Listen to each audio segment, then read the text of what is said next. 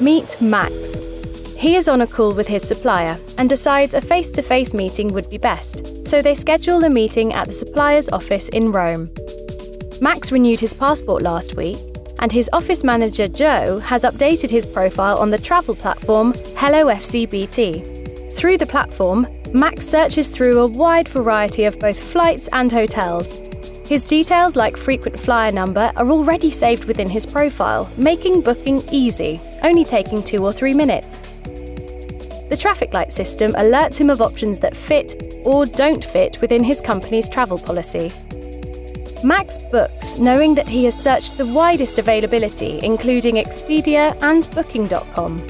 He has chosen FCBT's negotiated rate, as this includes early check-in and a free breakfast.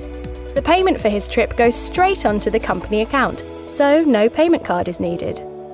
A few days before his trip, Max can't remember if he added a hold bag to his flight. He logs on to Hello FCBT using the live chat for a quick answer. He is quickly told he doesn't have any bags, but this can be booked within the same chat. Before the trip, Max accesses his itinerary through Sam, allowing him to check in online. Sam also provides a local city guide and weather updates. Sam notifies Max about which carousel his bags are on and reminds him of the address of his hotel. Sam then connects him directly to Uber to take him there. After a long day of meetings, Max uses the app to find a nice restaurant in the area to take the suppliers to relax after the deals are done, easily logging all his expenses as he goes.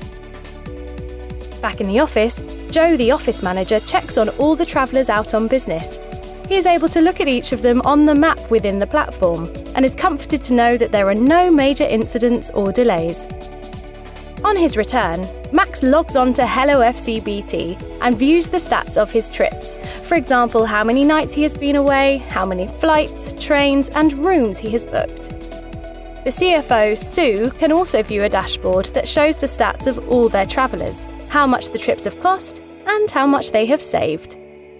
Next week, Max needs to travel again. This time he is off to Dubai and then Hong Kong. This will be Max's first trip to both countries, so he calls his dedicated travel expert, Hayley. She explores all options and takes the time to understand what is best for Max. Because at Flight Centre Business Travel, many hands make flights work.